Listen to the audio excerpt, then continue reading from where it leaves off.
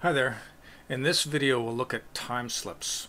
Time slips allow us to record time an employee spends on a job for a customer.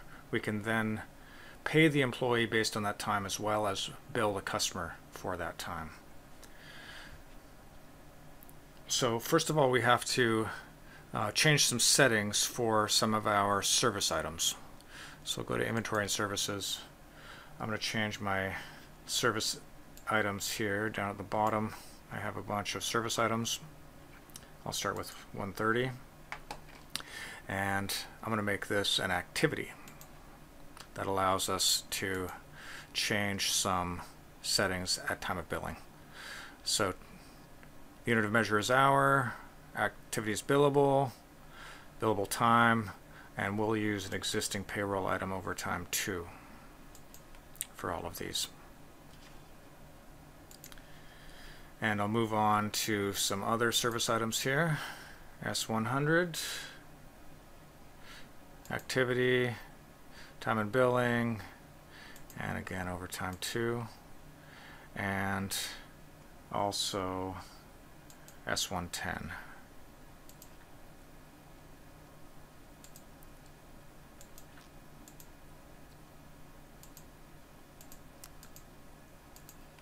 And save and close. We're also going to take a quick look at job categories. So we can categorize our jobs. This gets into the realm of departments as well, or projects. So setup settings payroll. Job categories here. I'm going to create 2 job categories. So salespersons and support personnel.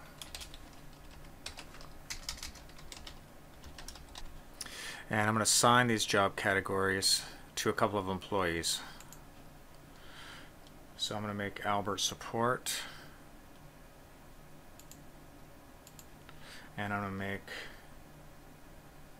Mark sales.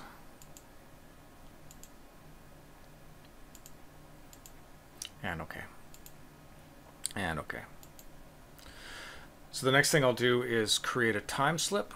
So you can do that under payroll and time slips. Create time slip. And this is Mark on April 30th. The customer is Dixon.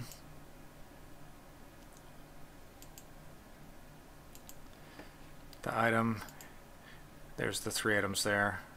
Mark spent some time on layout design.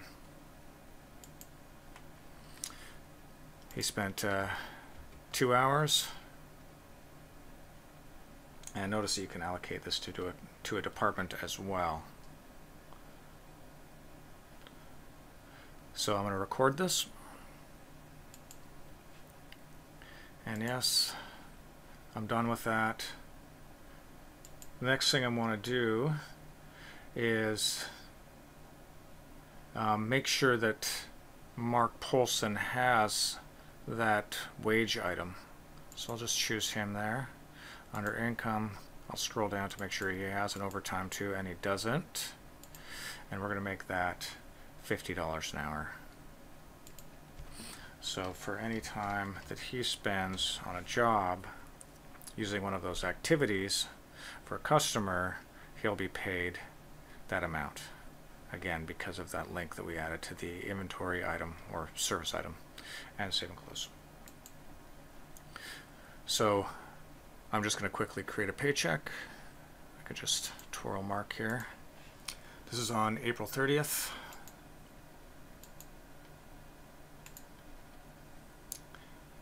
And April 30th. Looks like it's 2 weeks, 70 hours, so I'll make the start date about 2 weeks before the 30th.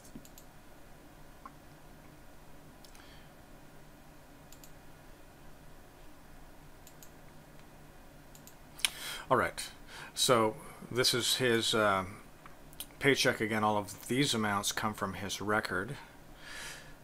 Now I want to add those time slip activities, so you just click on the little clock here. And we want to grab the activities from April 1st to 30th.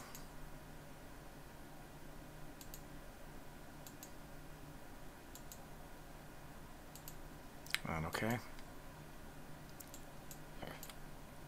And there we go. We get that 2 hours that we recorded in the time slip. And I'll go ahead and post and post.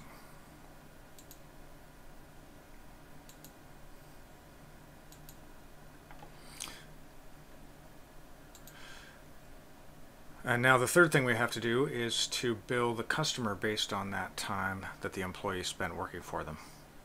So we just go to Receivables and Dixon, create an invoice. This is April 30th.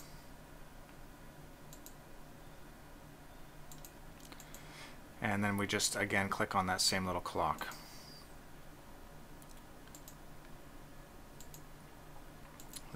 The time was spent in April, so I'm just going to look for the entire month of April for any time slips. There it is. If I click on my little check column here and choose Add,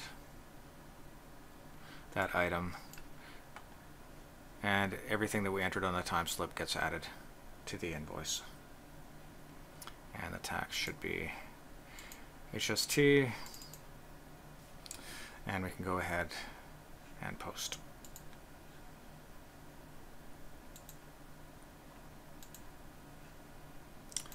So again, that's recording time slips and then taking those amounts, paying our employees, and billing our customer. Thanks for watching.